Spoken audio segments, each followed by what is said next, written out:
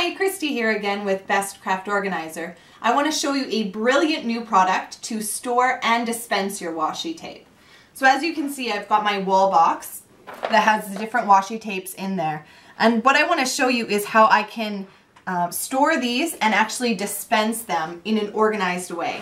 So I've got another wall box and it's got the small and the large washi tape dispensers. You can see the difference there.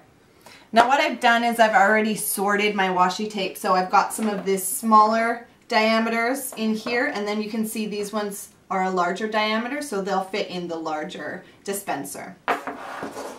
So I'm just going to go ahead and show you how this works, how to get started. So I'm just going to open my dispenser and I'll grab one of my pieces of rolls of washi tape, and I actually want to grab the piece off, put it in, and then stick it to the side.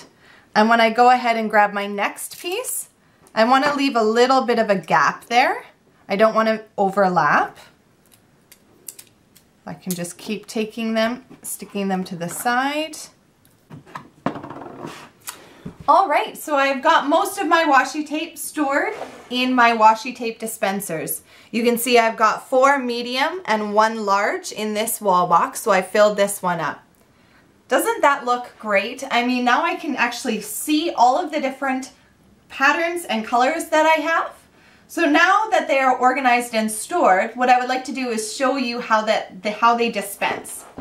So I'm going to take my large dispenser, go ahead and just peel off some of the washi tape, pull out as much as I need, hold my thumb in place, and at a 45-degree angle, I just rip that off. So simple and so easy. They all fit inside a wall box, which then can go on your wall. So go to bestcraftorganizer.com under wall box products or washi tape products, and you will find all of these there for you.